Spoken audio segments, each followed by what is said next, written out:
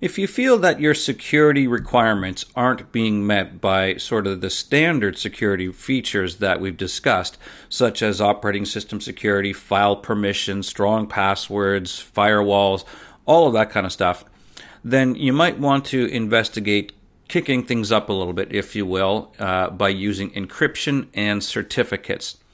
Now, with encryption, there is a utility known as OpenSSL, which is used to create server and client certificates. Now, for starters, SSL is Secure Sockets Layer, and it's the standard protocol that's used in secure web transactions. If you've ever gone to do online banking or made a credit card purchase over the internet, you're using SSL. And the basis behind it is that it uses certificates on both the server and the client to verify the identity of those systems.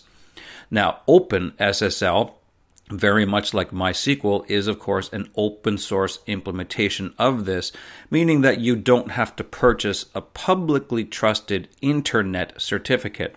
You can, that's perfectly fine, but you do have to pay for that, and that of course enables you to do secure internet transactions. If you aren't concerned with internet transactions, then you don't need that. If you're only concerned with securing your internal systems, OpenSSL can absolutely do this. So what you're doing is saying that this server in our environment can be trusted. And then you install the certificates on the clients that are accessing the server, and then the server trusts those clients. So it's just validating the identity of the systems that you feel are trustworthy. Any other systems that might show up in your environment, such as a visiting client, would not have a certificate. So the server will not trust the communications of that particular system.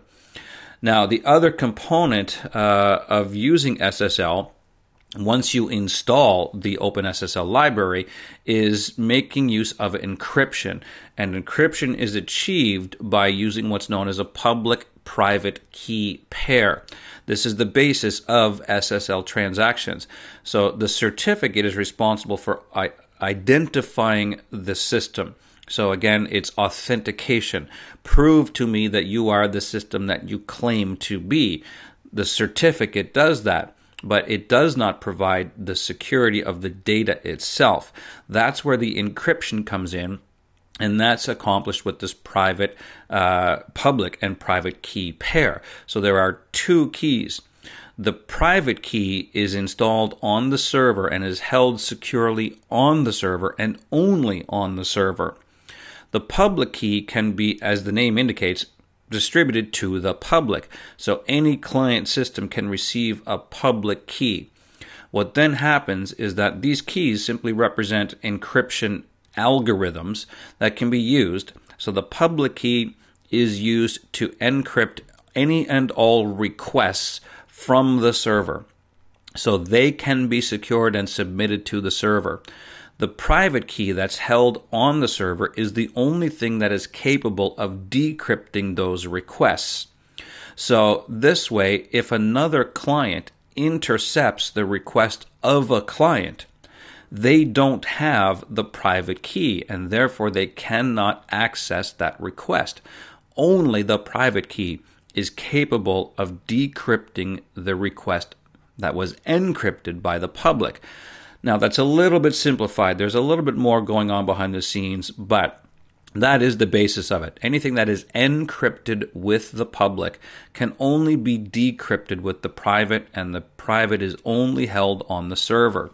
So it basically secures the communications that are running around between client and server, so that, again, if intercepted, another client cannot decrypt it and open it up and see what's in there. So this creates secured environments wherein not only are you authenticating the systems themselves, proving that they are valid systems, but you're also encrypting the communications that are happening between them. So you get double security, if you will. And in higher security environments, you very often find this.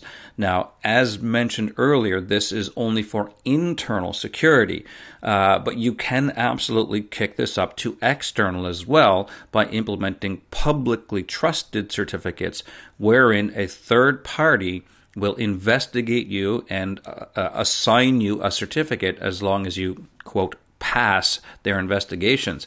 From that point, then the internet trusts you as well, and it does still use the same private and public key pair to ensure those transactions over the internet. That's up to you as to whether or not you need that. But OpenSSL can accomplish this internal security so that you're just a little more secured. It prevents untrusted systems, and even those who are trusted are communicating in encrypted fashion, so everything is much more secure.